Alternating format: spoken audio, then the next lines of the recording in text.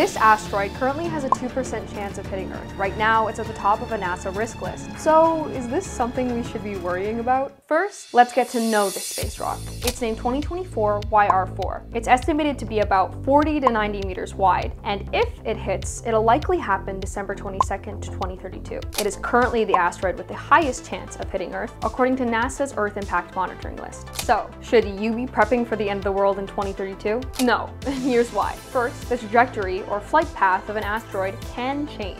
As we watch these objects orbit around the solar system, the chances of them hitting us often go down to 0. Second, we have ideas for defenses. In 2022, NASA scientists tested crashing a small spacecraft into an asteroid to change its trajectory, and it was more successful than they hoped. If it did hit us, it could cause some destruction, but it's way smaller than the one that may have wiped out all the dinos. I'm Sophia Smoke, CBC Kids news contributor, and we break down news stories every week.